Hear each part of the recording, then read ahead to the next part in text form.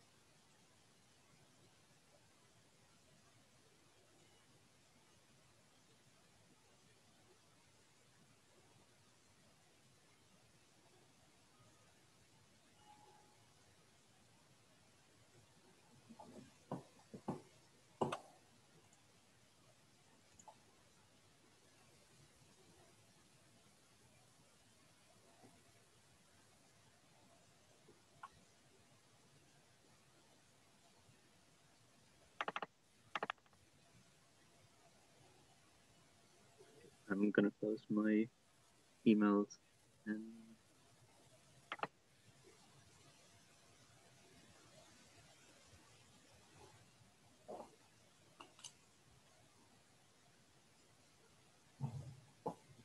shall we maybe begin? Okay. Right, so good afternoon, everyone, and welcome. It is a great pleasure to see, well, so many of you, at least your names. My name is Ruggero Sciuto, as you can tell from the caption. I'm a Liber Early Career Fellow in 18th Century French here at the Faculty of Medieval and Modern Languages in Oxford, and a Fellow of St. Edmund Knoll. Some of you may remember the interview that Laura Nicoli and I organized back in November 2020 with Alan Charles Course, Professor Emeritus of Intellectual History at the University of Pennsylvania. That interview focused on Paul Thierry d'Holbach and his well-known masterpiece, the Système de la Nature, of which 2020 marked the 250th anniversary. And it gives me great pleasure actually to say that that recording is now available on YouTube. So if you missed it, yeah, you can go and watch it when we are done here if you so desire. Now, given its success, I thought it would be nice to turn that interview, which was originally conceived as a standalone event, into the first of what I hope is going to be a rich and long series of lectures or discussions on the so-called radical enlightenment. Much like the interview with Professor Course, these lectures and events will be sponsored by the Liberhume Trust and organized in collaboration with the with Torch, so the Oxford Research Center in the Humanities. They aim to provide scholars working on the 18th century with as many opportunities as possible to share and confront their ideas on, again, the so-called radical enlightenment and the figures and notions that are normally connected to it, trying to understand whether the label of radical enlightenment is indeed one that we can work with, and shedding light on some of the debates taking place in the long 18th century.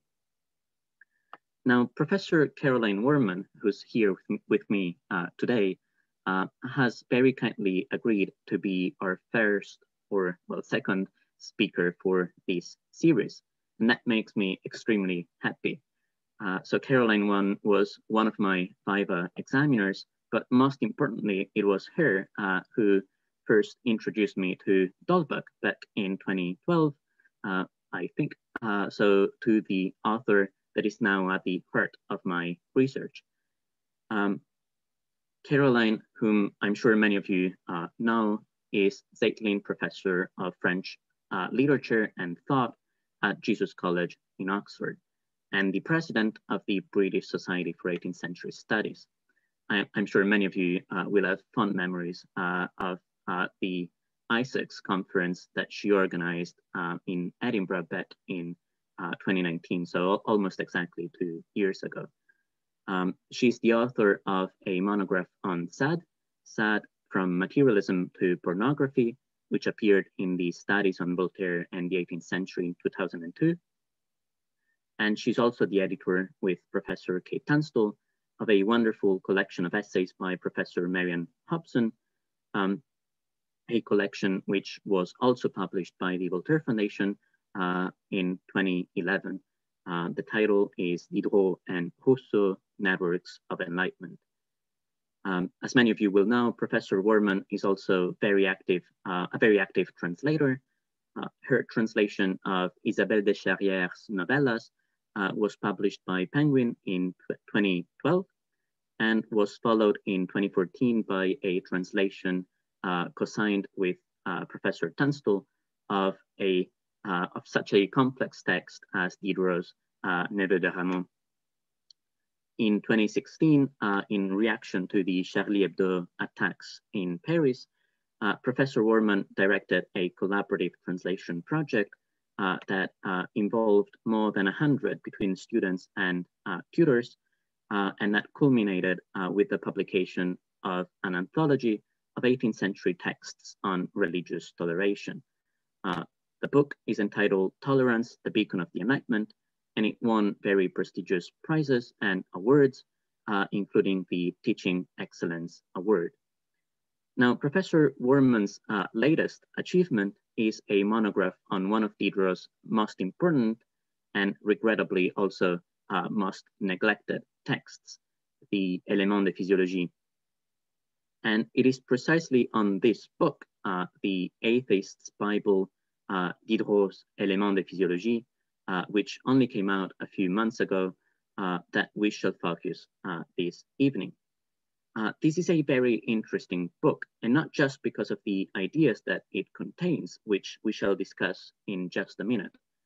What I thought was absolutely fascinating about this book is that it is extremely inclusive and reader-friendly, which is regrettably not the norm in academic publishing. It is not just that the book was published under a Creative Commons license, meaning that the text is freely available online, although of course you can also buy a print copy. It's also minor things like, I don't know, the fact that quotations from French sources are always provided in both the original French and in an English translation, or the fact that whenever quoting from the Éléments de physiologie, Professor Warman gives you the reference not only to the definitive edition of Diderot's complete works, so the DPV or Herman edition, which is amazing, but also fairly costly. She also gives you the reference to all the other editions available, the ones by Paolo Quintidi and Motoichi Terada, meaning that whatever edition you have at hand, you'll always be able to find the passage you need. So in that respect, as in many others, that is an innovative piece of scholarship. But now let's get started. So if you don't mind, Caroline, may I ask you to just give us a very short 2-3 minute introduction overview of your book, just to break the ice and get the discussion going. Yeah, thank you very much, Ruggiero. And I should say that I'm not any longer the president of the British Society of 18th Century Studies. That's Bricken Carey, who's a much better president than I am. So I just wanted to say that. Yeah, thank you very much, Ruggiero. I'm glad that you like all of those references, you know, the triple references. It, you know, took me a lot of time, and I thought it was very important because I'm a nerd, and obviously you must be a nerd too. So yeah, I mean this. So this is one book about one other book. And can I just check, Ruggiero? Can you hear me? Am I clear? If anybody can't hear me, you know, put it in the chat or something. So yeah, it's about this treatise that Diderot wrote called the Éléments de physiologie. It's one of his last works. It's really a pretty substantial text, and it's not very well known. And there are reasons for that, which is that it's thought to be incomplete, and also because he wasn't himself trained as a doctor, therefore it's thought to be just his reading notes, and sort of interest in a sort of like roundabout footnotey sort of way. And I think that's just so wrong. It was unpublished during his lifetime, like many of his works. There's an incomplete early draft that's in St. Petersburg that came out in 1875. There's the substantially complete draft from the Vendel archive that came out in 1964. So he died in 1784. So any version of this didn't really come out until 1875. Although part of the book that I've written is about how Naigeon brought out he rewrote a version which came out in 1822, and I'll be talking in boring detail about that as much boring detail as Ruggiero allows me a bit later. So my book is about this book and about its contribution to materialist thought and about why it hasn't received much attention. And I look at the story about its fragmentary nature, about the fact that it's supposed to be incomplete, how that started, how it was perpetuated. I look at how Naigeon, who was Diderot's literary executor, about how his plans to publish it misfired really monumentally. And I look also at how it seems to have been circulating in manuscript form during the French Revolution, finding influential readers who seem to have taken its message forward. So there's evidence that it was sent to the Comité d'instruction publique in March 1794 by somebody called the Citoyen Garon. We don't know who that is, and it's not recorded in their archives. It's not there anymore. It was found, or there's a trace of it in the after-death effects of somebody called Jean-Pierre Mouet, who died in 1806, who was a translator, a Freemason, and a theatrical impresario. So it's partly about this sort of strange story. How did it end up there? And where is it now? Anybody got it actually and isn't telling us, can you please send me an email? So I look at Naigeon's repeated allusions to it in his plans, and I also look at what I consider to be allusions to it and reuse of it by philosophers Garat and then the ideologue Cabanis and Destutt de Tracy, and how I think that their philosophical project is in fact built around the Éléments de physiologie. I go that far. So that's that's what the book's about. Right, thank you very much. We'll get to Naigeon and the Destutt de Tracy and all the others later on. But if you don't mind, I'd actually like to start with a more kind of basic question about the Éléments de physiologie itself and about the title more specifically. So I remember that when I first came across the Éléments de physiologie, my attention went straight to the word physiologie, which is of course more kind of unusual than the word élément. But what I learned from your book is that the word élément is also loaded with meaning, and that it may have also had a significant impact on the way that the Éléments de physiologie were read and received. Could I just ask you to tell us something about the meaning of the word élément, and again, how did that word affect the reception of Diderot's texts? Yeah, thank you. I mean, I can try. Yeah, I mean, I think that there's an important amount of the story around the Éléments de physiologie being fragmentary connected to this word élément, elements. So elements, I mean, it's a materialist treatise. So it's about the elements of matter and how the human body fits together, right? So it's a sort of materialist, it's a materialist word loaded in that sense. And I think that Diderot was was playing with that aspect right from the very, very early versions of it. So in 1769, he wrote the first version of the Rêve d'Alembert, but it was not the final version, which he kept on reworking. So in 1774, he did a new version, which is sort of the intermediary version of what we now know, which he copied. He did it for Catherine the Great. And in it, he replaced Bordeaux, d'Alembert and Lespinasse with, you know, a playwright, Boindin, a grammarian, Dumarsais, and then the daughter of the painter Boucher, Mademoiselle de Boucher, Mademoiselle Boucher, I don't know why I give her a particule there. And so it was called Les Deux Dialogues. And at the beginning, Diderot wrote this letter of address to Catherine II, saying, you know, Your Majesty, I'm so sorry that I don't really have the proper version of this because I was obliged to destroy it because d'Alembert and Lespinasse didn't like it. So this is where that story, and I think it's a story, not a reality, that's where that started. And at the end of Les Deux Dialogues, this particular version, he had a series of little bits. There's like 30 pages, fragments. And he said, these are fragments, and I don't know where they're supposed to go. They were from the Rêve d'Alembert, but I've lost it all now. I just have no idea. And actually, those are the beginnings. Those are the seeds rather than the sort of shattered fragments of what has been. They're the seeds of what will be the Éléments de physiologie. So already he's got this idea of a statue and it all being sort of smashed up into little fragments. And this sort of grand nombre de pièces dont l'artiste ne put reconnaître la véritable place.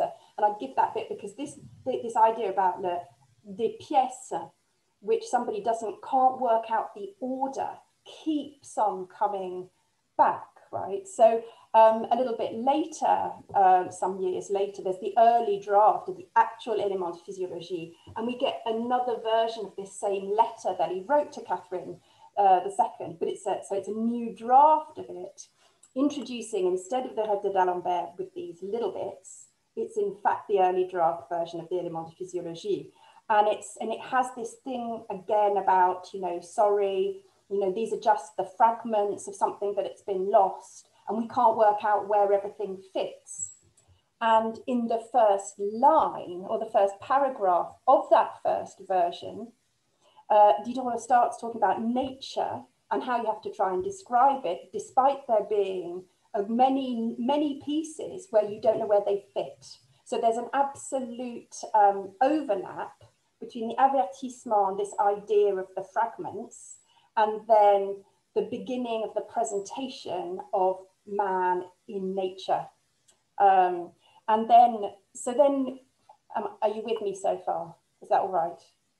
Yeah, okay, good, right. And then that particular avertissement, he throws it away. I don't know what he does. He just abandons it and rewrites it. So the final version, the one that's now published in these 3 different editions that I nerdily cite, is it's a new intro in which it says, Mr. Asterisk, asterisk, asterisk, sadly died. Before he was able to finish this thing, he'd only just managed to assemble the materials, and it's all in a big mess on lots of different little bits of fragments of paper, and we put it together and we hope that one day somebody will be able to sort it out. So you've lost, although the first paragraph again returns to this idea of nature and the chain of nature and there being links that are lost, you can't see directly the connection between the preface anymore. But what the new preface does is, while retaining the idea of shattered fragments that are in a bit of a mess, it adds a new layer, a new narrative layer, which seems to me to be an allusion to Pascal and his Les Pensées de Pascal, because that's exactly the story of his pensée, which is that he was assembling this amazing apologia of the Christian faith, which he didn't have time to finish before he died. And then, you know, his family put it together and published it. And then that order's disputed. But of course, what he was doing, Pascal, in his posse, or in his projected posse, was defending the Catholic faith and also routing the atheists. So it seems as if this new aspect is Diderot saying, I am now going to, I'm throwing down my gauntlet. I'm challenging the Pascal, and I'm showing that actually it's not fragmentary. Although there are bits that are missing, it's a complete whole, and it's your apologia, mate, which is all over the place. So so there's these different materialist sort of ideas. I think that's where this notion of elements, the elements of a whole, is so important. Yeah, no, so I'm going to sound a bit monomaniac, but I just wanted so the word élément in the title is also in many ways, I don't know, suggestive of a didactic book. So I'm thinking of Voltaire's Éléments de la philosophie de Newton, for example, or d'Alembert's Essai sur les éléments de philosophie. So is there a sense in which we can we can look at the Éléments de physiologie too as a didactic text? Because I'm also thinking about what you say towards the end of your book, so about the reception of the Éléments de physiologie in lectures that were given at the École Normale, or in other teaching institutions. So what's the connection between the Éléments and teaching? So Okay, but thank you. I mean, I think there's two aspects to this. One connects with what I've just been talking about links that might be missing. So the élément d'une science, the definition in the encyclopédie, which is written by d'Alembert, right? In what d'Alembert says there is you have to give an overview of what it is that you're talking about, and you have to indicate what is not known, right? So, and that is exactly what Diderot does in the Éléments de physiologie. So he often says, well, this is what we know about whatever this particular function is, and this is what we don't know. So he's very close to the definition in his own encyclopédie of that. And then the other aspect is that I do think that it was supposed to be an introductory manual to physiology, despite the fact that, you know, he wasn't trained as a doctor, but maybe he was a better writer than those other physiologists. You know, I've spent quite a lot of time with their brilliant introductions to physiology, and they are full of information that is often extremely confusing and really repetitive. So Bordeaux, whom I've already mentioned, you know, because he's the one who features in the Rêve de d'Alembert as the doctor, in his Recherches sur les glandes, so on researches on glands, came out in 1759. He said, if only we had a Leibniz or a Descartes who would come along and sort this all out for us, and sort out, what was it, you know, the causes, the order, the relationship, the variations, the harmony, and the laws and the functions of the animal economy. And I think that's the invitation that Diderot is responding to. So he's giving it's a very succinct introduction to physiology. It's much shorter than many at the time, but it also asks lots of questions in the last bit. And it does do what the others do never do, which is say how the human body fits within nature as a whole. So yeah, it's a different sort of élément. Does that answer the question? Yes, it does. Yes. Yeah, no, and so now just moving on to the actual content of the Éléments de physiologie. So to the ideas that Diderot expresses in this text. I was struck by the fact that in the Mémoires, historiques et philosophiques sur la vie et les ouvrages de Diderot, which you mentioned already, Naigeon defines the Éléments de physiologie as une nouvelle théorie, ou plutôt une histoire naturelle et expérimentale de l'homme. So that definition, of course, brings to mind what Diderot says in the Pensée sur l'interprétation de la nature about philosophie rationnelle versus philosophie expérimentale. So a kind of more synthetic approach versus a more analytic, versus a more theoretical and theoretical approach. Diderot conceives of these two approaches as complementary and yet as fundamentally different and independent from one another.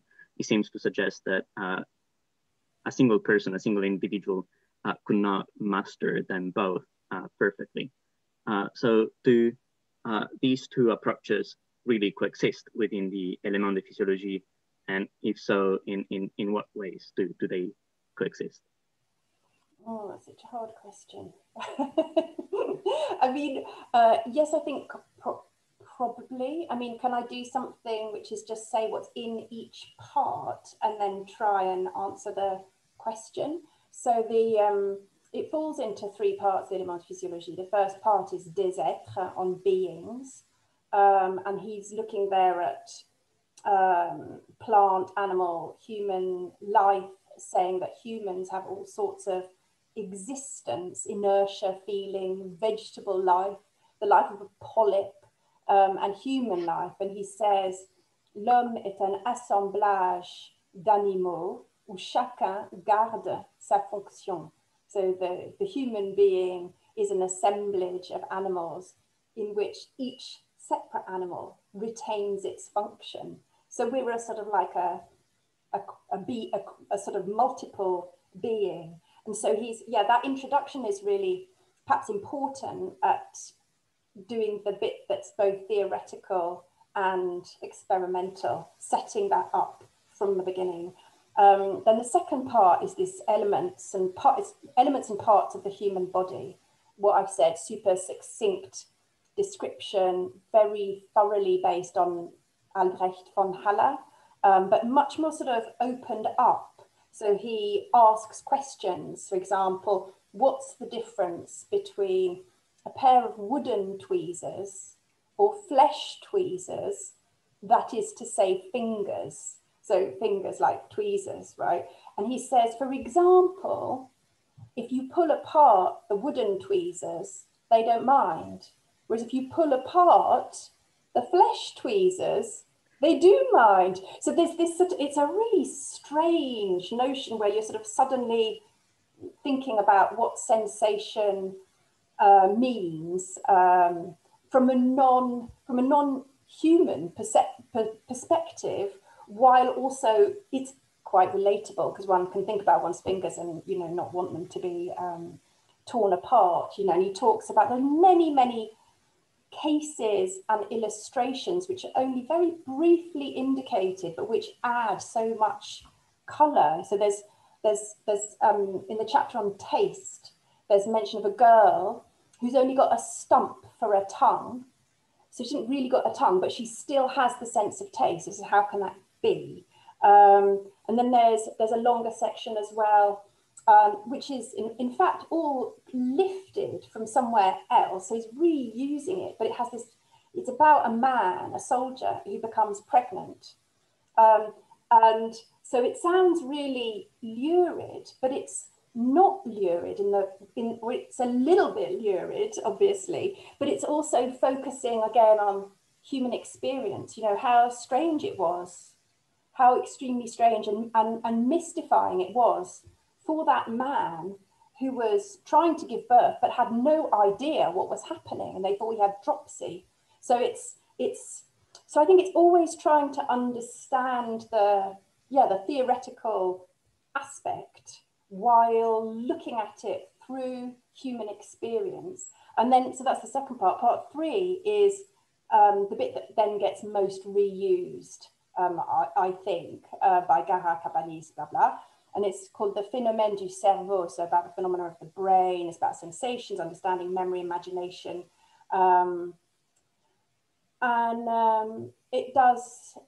It starts thinking about what it means for this, what sort of a human being it is that we have that is being described, which is so extremely determined by their physical, fleshly incarnation that is soulless. So he's trying to ask the big questions at that point, and asking whether such a person, such humans who don't have souls, which is what his argument is, are they devoid of the sublime, of mystery, of feeling or compassion? And his answer is that no, they don't. So I don't know whether that exactly answers your question, Rogero, but I think maybe my answer is yes. Yeah, no, it's great to see how Diderot can like brings all these tiny examples together and yeah, turn them into a great overarching theory about human life. And yeah, no, absolutely. So yeah, so I think you mentioned already in your overview that the Éléments de physiologie were first published in 1875. But again, as you've said already, in fact, the text of the Éléments de physiologie appeared already in Naigeon's Mémoires sur la vie et les ouvrages de Denis Diderot, which came out in 1823 as part of the Verrières edition of Diderot's complete works. So could you just tell us more about Naigeon's treatment of the Éléments de physiologie in his memoir? So how does he select the bits and pieces that he wishes to publish, to retain? And well, this is a kind of related question. Naigeon, as you mentioned in your book, also publishes the complete works of Diderot in 1798. So that's a 15-volume edition. But that edition, again, doesn't cover, Naigeon decides consciously not to publish all of Diderot's works. He it doesn't publish the Éléments, the Rêves de d'Alembert, and Les Neveux d'Ermont. So again, how does Naigeon what's his approach to Diderot's texts? Okay, so let me take the second question first, but attempt to not be too extraordinarily boring about it. So I think that he had a worked out plan of what he was going to do, and that included a certain amount of pre-advertising of what he was going to do. So you find that in something called the Adresse à l'Assemblée Nationale, he begins to talk about Diderot, begins to introduce the themes. Then his Encyclopédie méthodique, his article on Diderot comes out in 1792. And that begins to say, oh, I'm talking about Diderot, I'm going to publish it all. And there's this one very, very important work, and I'm going to publish it really soon. And I've already written it. And so he mentions it a lot. And then nothing happens. I mean, when I say nothing happens, obviously the French Revolution is happening. So that's the context. It's not like he just went for a walk and forgot. It became very rapidly impossible to publish things that had any atheist tenor, right? So in 1798, by then, what happened? So Jacques le Fataliste, La Religieuse had already been published elsewhere, so he was very annoyed about that because he wanted to be in control. And also, Babeuf had the trial of Babeuf had taken place, in which Babeuf said, "My hero is Diderot." I'm not actually just joking. That's pretty much what he said. He said, "Diderot is the most fiery, intrepid athlete of anti-proprietarianism." Anyway, so and this didn't help. So it didn't help the reputation of Diderot. And in fact, Babeuf, sorry to be so complex about this, but Babeuf was in fact quoting the Code de la Nature by Morelly and not Diderot, and he didn't know that. So anyway, whatever, right? So Diderot's reputation absolutely tarnished by the events in various different ways. So he didn't publish anything that he thought was atheist, and also he kept it separate because he felt that it was the most important bit. And then he did this thing, which is in the Mémoires, which he was, I think, had only really just completed in around about 1800, despite the fact that he kept on saying he'd completed it before. I think that's not true, and you can tell that from the references that he makes in it. He was going to publish it and then wasn't able, and obviously I'll give you a blow-by-blow account of Naigeon's unfortunate life and why it wasn't able to publish it, what we do. But anyway, he died in 1810, having still not published it, and it came out, as we say, in the Brière edition. And there, what we discover is that what he did with the Rêve d'Alembert and I'm just rolling my eyes at him, and the Éléments de physiologie, is cut them up and reassemble them under the title in the book, in the Mémoires sur Diderot that you gave. You know, it was his, you know, Histoire naturelle expérimentale de l'homme. And he says, you know, Diderot said to me one day, and that's how the quotation begins. So the book, Naigeon's, let me just hold it up because it'll be a bit easier. This is his memoir. Is that long? Is that making sense? A bit of show and tell. See, loads of pages, loads and loads of pages. And of that, about a fifth of it is this reassembled work. And so there's 80 pages of reknitted, I mean, it's incessant quotation that's reorganized. I'll be able to show you what I mean in a second. And about 50, so it's about 50 pages contains the Éléments de physiologie, and 30 pages contains the Rêve d'Alembert, but they're not separate, they're not properly named, they're not accurately quoted, or at least they are accurately quoted, but they're quoted in a decontextualized way. So he's meshed them. And why did he do this? I mean, okay, so I don't know, but I think from having read now pretty much most of his oeuvre, that he was a very high-minded person, and he wanted everything to be very, very serious. He was extremely aware that Diderot as a writer was really explosive in two ways. One, because he was at points obscene, and the other because he was atheist. So what Naigeon decided, and that's, I don't know whether it's because he wanted to or because he felt it was a good strategy, or both, is he got rid of what he deemed to be the obscene Diderot and turned it into a serious atheist, turned him into a serious atheist writer.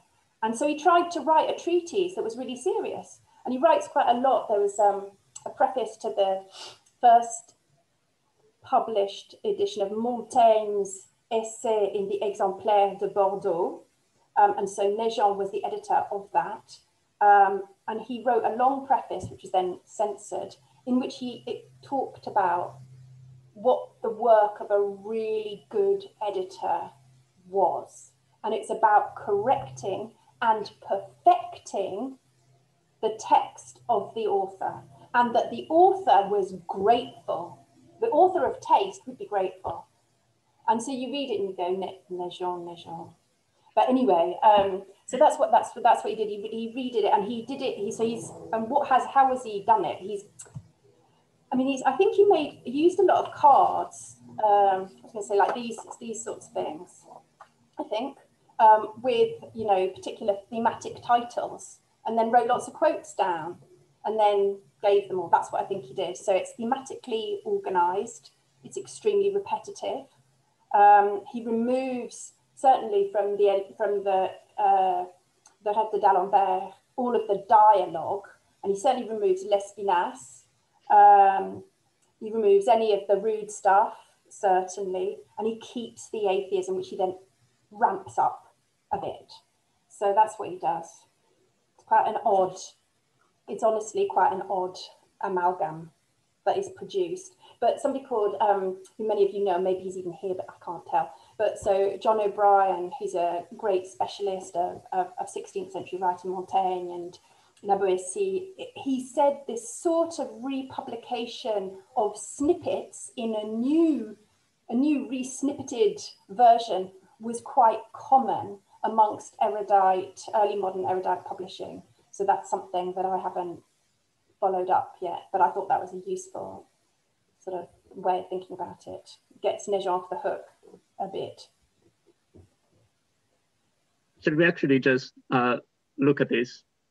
You know, should we actually look at the edition itself and see how the Rêve d'Alembert and the Éléments de physiologie are linked in Naigeon's Mémoires? So I should mention that the book, so Caroline's book, comes of course with an edition of Naigeon's Mémoires sur la vie et les ouvrages de Diderot, the section that is devoted precisely to the Éléments de physiologie and the Rêve d'Alembert. So, well, since we are on the subject, what should we just proceed and have a look at the edition itself? Let's. You can tell we prepared this before, boys and girls. Okay, so let me show you. Okay, Ruggiero, is that the right thing? Yes, that's perfect. Yeah. Thank you. Okay, so this is the home page. Obviously, very interesting, nice picture. Blah blah.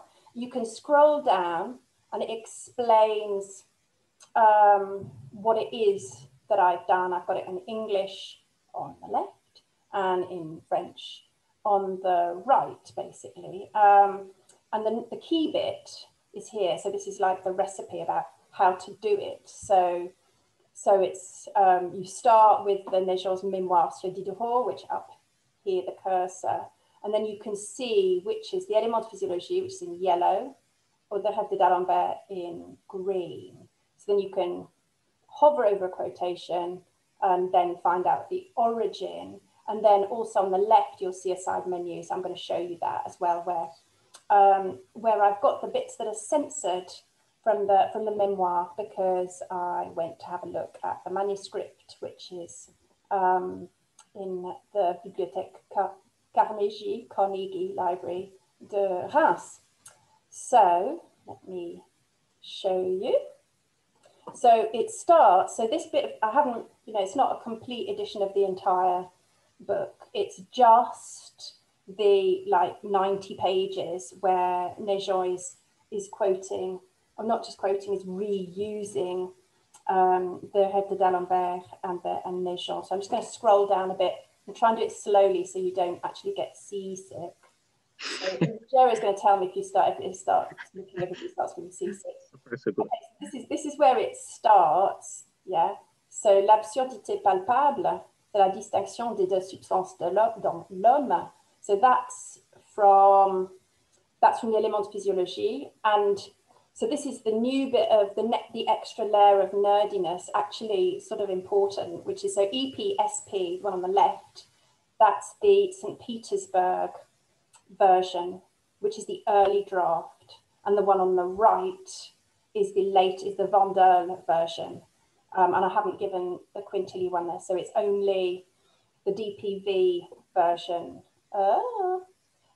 If I do that, you can see, and I put this is an allusion rather than a direct quote. Yeah, and the reason that it's important to have both EP, so the St. Petersburg version and the Vendôme version, is so that we know, or we can see whether Naigeon, which version Naigeon is using. So my conclusion, my learned conclusion, is that he's using both of them. Anyway, so green, here we are. So the Rêve d'Alembert, page 92, it's D'Alembert who's speaking.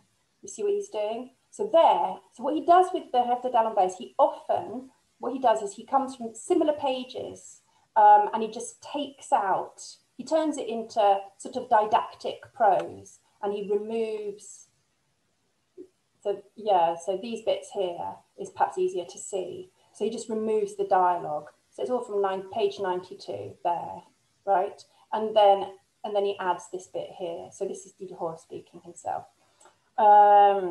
Right, so now I'm going to go down a little bit further. So this is, this is the suite de l'entretien. So that's all Rêve de d'Alembert. So then he starts saying here, do you see this? Le second dialogue est beaucoup plus varié, plus profond que le premier. Second dialogue is much more varied and deeper or profound than the first. So this is where he starts quoting from the Éléments de physiologie, although he says, il est intitulé Le Rêve de d'Alembert. Bon, yeah. So there we are. So he starts here, the Éléments de physiologie, and then this is a footnote. So you can begin to see, I don't know, sorry, are you feeling seasick? Look, so this bit, let's just take the St. Petersburg version on the left, page 308, 167, 313. So he really is jumping around. And then this bit here, 314, and this bit here, 314. So then, let me not be too excessively nerdy, it's boring. Right, let me go down further. I want to go down to page 224, but you can see, so here, quite a bit of Éléments de physiologie, just a little bit of the Rêve de d'Alembert, but it's getting more exciting, don't worry. So yeah, lots more Éléments de physiologie, you can begin to see that, can't you? So sentir, c'est vivre, so that's very early on, and it's something that's also quoted by Cabanis and de Tracy. And here we go, so there's lots there. The reason that I wanted to show this bit here is that it comes from a very early bit, and it's this chaîne. Il y a une chaîne d'être qui passe de l'état de stupidité vivante jusqu'à l'état d'extrême intelligence. It was interesting to show you that this idea of the chain and the chain of being and how it's organized, and that there might be these links, les chaînons, that are missing. So this is anyway. So yeah, not stop commenting, Caroline. Right. So yeah, I want to go down to page 256. Let me just. So I mean, you can see how much there is, right? And every single, it's from all over the place. You can see. So each bit that's a separate chunk comes from different places. So you can see here, it seems as if he's using the St. Petersburg version, because this bit doesn't appear to be in the Vondel version. But there are other places where he clearly is. So that's, there you are, he's using both. Right, 256. So there's mixture again. Is anybody bored yet? Right, yeah. So I wanted to, again, show you this idea of the chaînon. And here he's talking. So this is their super famous, wonderful soliloquy of d'Alembert. Pourquoi suis-je tel? Parce qu'il a fallu que je fusse tel. And he does. So this is a bit where Naigeon does keep the fictional sort of framework, and he adds a bit. So Lespinasse and Bordeaux, it says, they hear d'Alembert sort of fiddling with his curtains, and then he carries on. But the bit about the curtains is not in any of Diderot's own versions of the Rêve de d'Alembert, not that I can find it. So I thought that was funny, Naigeon attempting to be fictional. Right, so let me just show you one more bit from here.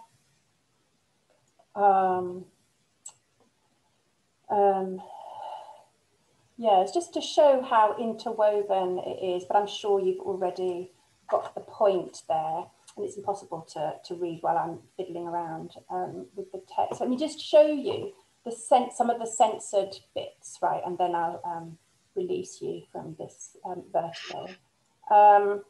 So there are quite a few censored passages, and they're all, you can see that you can find them in the manuscript, because they've always got this funny little sign on the side. So some of them don't. So that's why I've put here, there is no censor sign. But all of them relate to anti-clericism, what's the word, of one sort or another. So it's Brière has taken them out and he signals them in the margins. And from the bit that I'm interested in particularly, so that is to say the 90 pages with this mesh of the Rêve de d'Alembert and the Éléments de physiologie, there are only 3 little bits that are removed, which is in itself interesting. And I'm quite interested in why that is, and I'm not really sure what the answer, why that should be. But so let me go down to it. So it's the bit that I wanted to show you.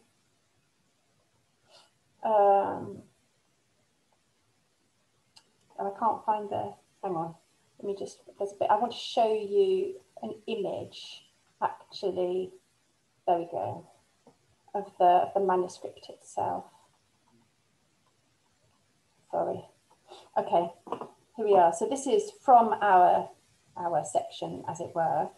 So Naigeon is quoting the Éléments de physiologie. Brière dilutes the attack on religion and amends the Diderot text. So the bit is in bold that has been removed. So this is, not very exciting. It's just to show you. So this is the manuscript. It's not Naigeon's handwriting, it's his brother's handwriting. So you can see there this little thing that the editor has added, see. So, quel éloge peut-on tirer de là en faveur du prétendu créateur? So that's the bit that then gets removed. Here's a Russian bit, which is quite fun. So it's down here in the footnote. C'est à Pétersbourg et chez un de ses esclaves titré, one of these titled slaves that in all courts everywhere we call or are called great lord. Okay, so that little bit of sarcasm is removed. So there's not very much, it's absolutely tiny, really. And then there's one, so there tend to be, well, you can see sort of relatively small, except for at the end, it's about 6,000 words. And I think it's this bit. So I'll sort of go through it, sort of click through it so you can just sort of see how much Naigeon wrote here about the awfulness of the church, and yeah, anyway, I mean, that was his particular thing, and it was all cut. Okay, so I think I'm going to stop sharing. Yeah? Thank you for your. Yeah, no, thank you for for showing the edition. That was brilliant. So I've got one more question, and then we can open the floor, and that's just about the again going back to the idea of a radical enlightenment.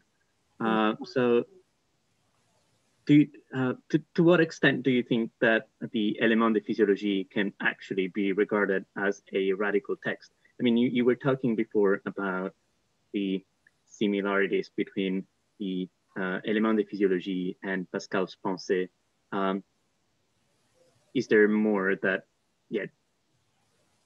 to say about the how does the Diderot's text fit within the kind of traditional notion of radical enlightenment? I think the thing that's really radical about, I think it does. I think you can use that word. It's appropriate to use it. The thing that's radical about it is its explicit materialism.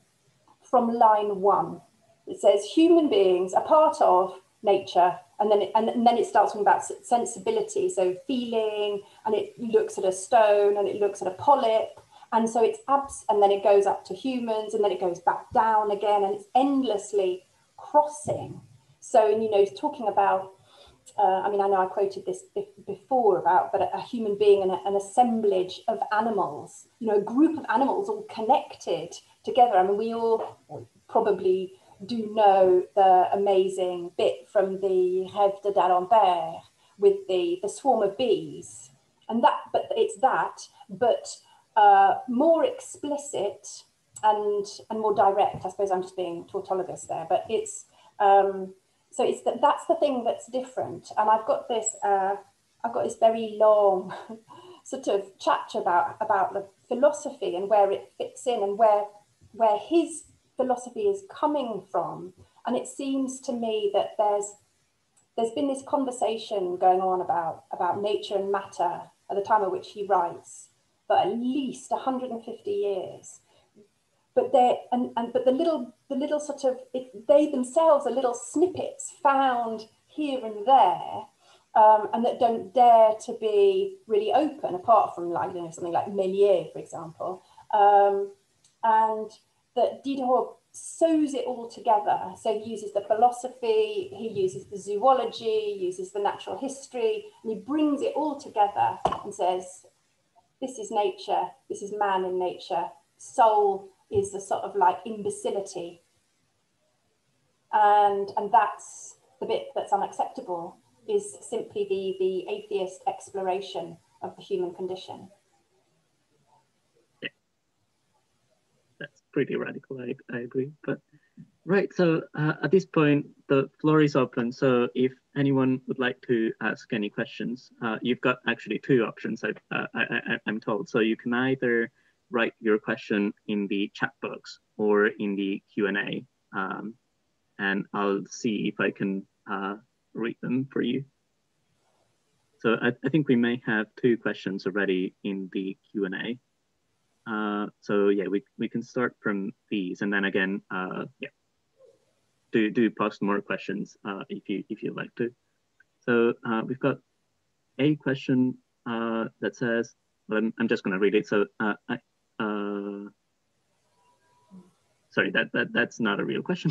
Sorry about that. So Gerhard Stenger is asking, bonjour.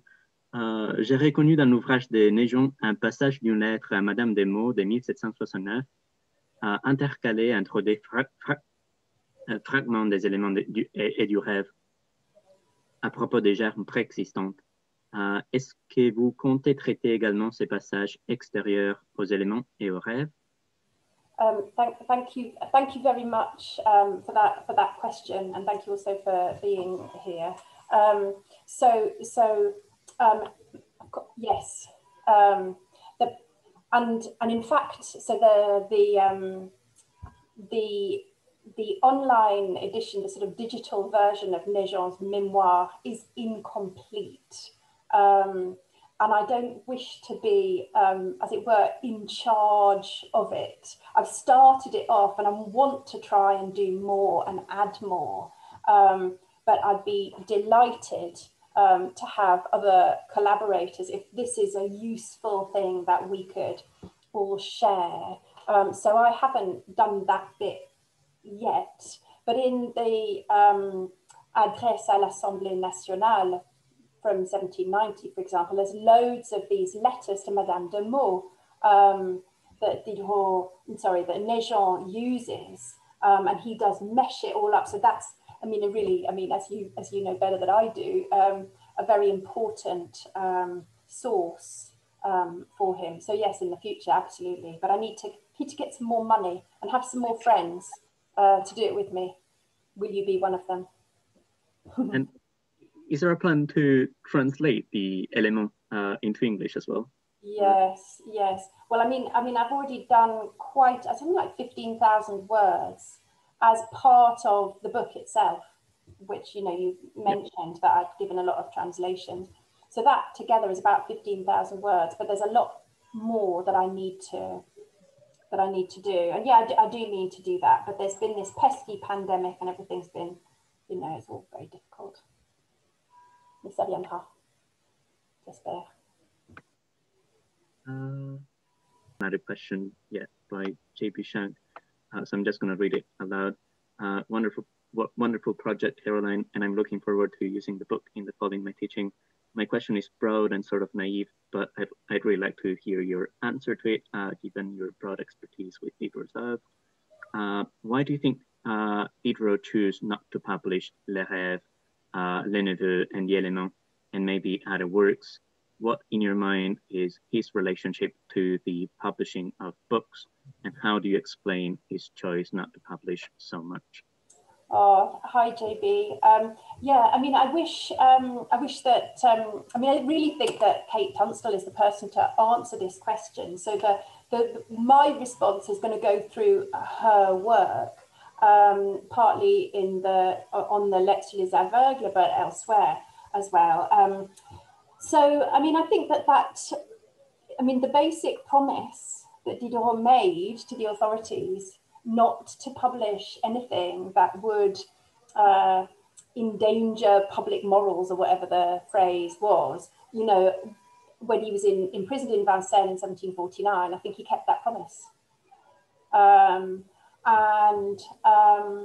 mean, it's not as if, I mean, you know this better than I do, but it's not as if the Encyclopédie was easy to get published. And obviously, its publication was halted.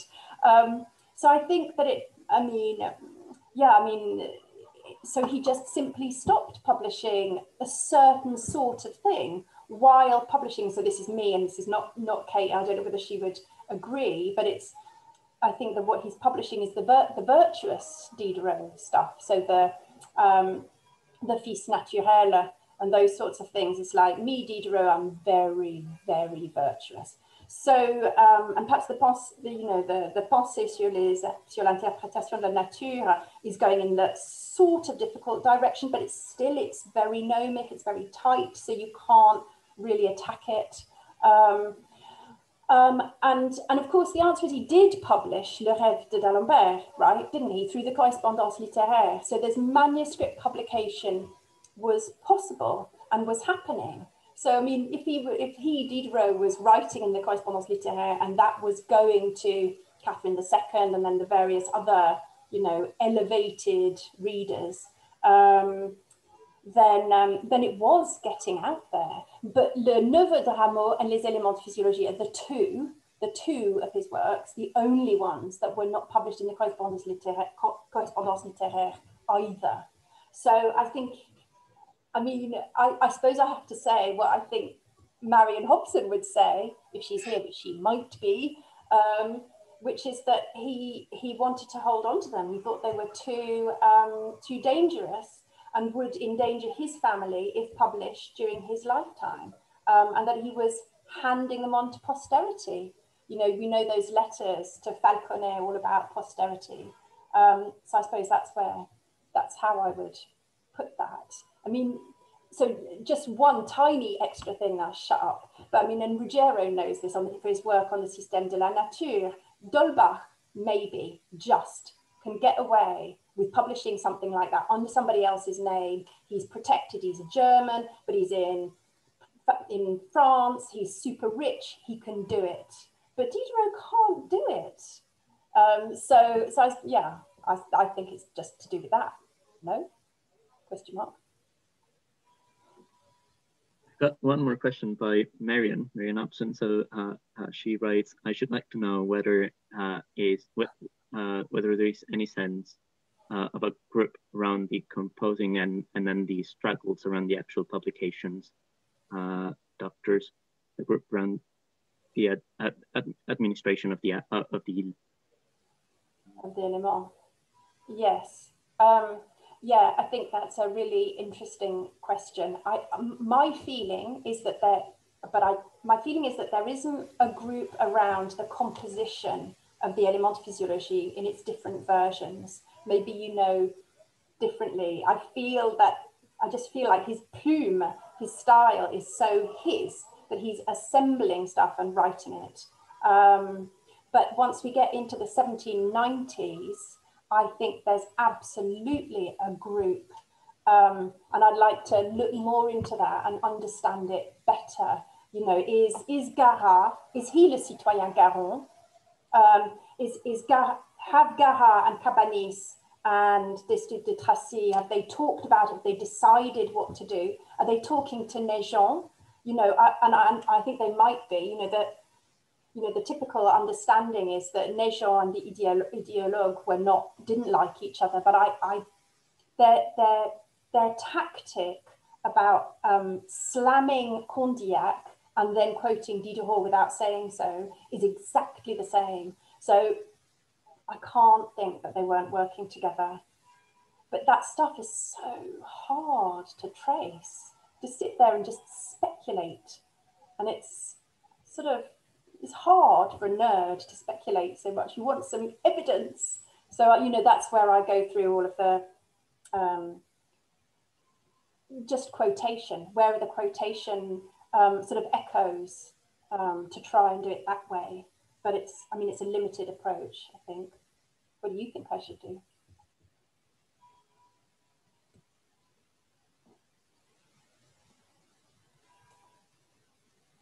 Yes, sorry, going back to the digital edition that you showed us before, it's actually striking that just visually that the text is completely different from the text that, well, I know from the DPV edition, for example, right? So in the DPV edition, the structure itself of the text, I mean, the text is very fragmentary. So you've got a line and then a second line, which is kind of detached from the rest. So you don't get really long paragraphs. But what Naigeon seems to be doing is to kind of collapse everything together. And yeah, so what does that tell us, I guess, about the about Naigeon's approach again to the Éléments de physiologie? Because it makes it look more sustained, don't you think? Whereas the DPV, I have got it, but I haven't got it in front of me. But you're right. There's like huge amounts of textual space. It actually physicalizes, it manifests this notion that it's fragmentary, makes it look fragmentary. Whereas if it's all sort of smashed together in a great big paragraph, it looks more sustained. Although actually, you know, it is bouncing about in different ways. Yeah.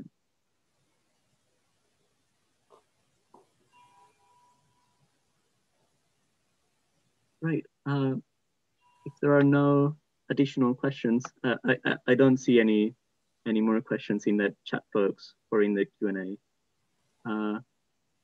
So, well, in that case, I'm just gonna say, well, thank you very much to Caroline for you know, this wonderful presentation, and thanks to all the people at Torch. So Sarah Clay, Sarah Babb, Victoria McInnes, and Professor Wes Williams, who all helped with the organization of this event. And hopefully, again, there will be a second or third lecture at some point in November, but I'll send the details later on. So thank you very much again, Caroline. And well, see you soon, everyone. Thank you very much, everybody, for coming. Really kind. Thank you. Thank you.